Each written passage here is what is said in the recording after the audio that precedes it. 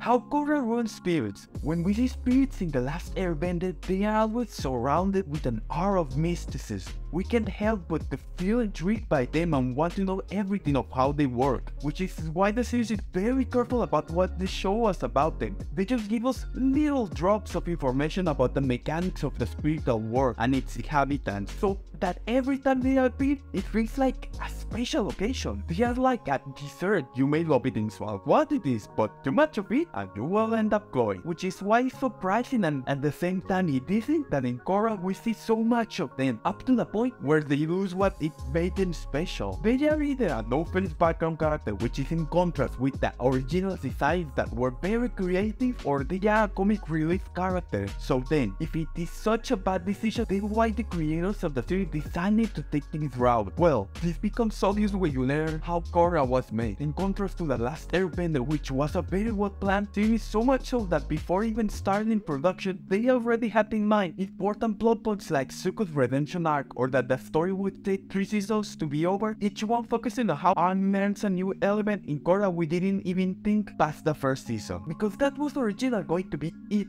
Yeah.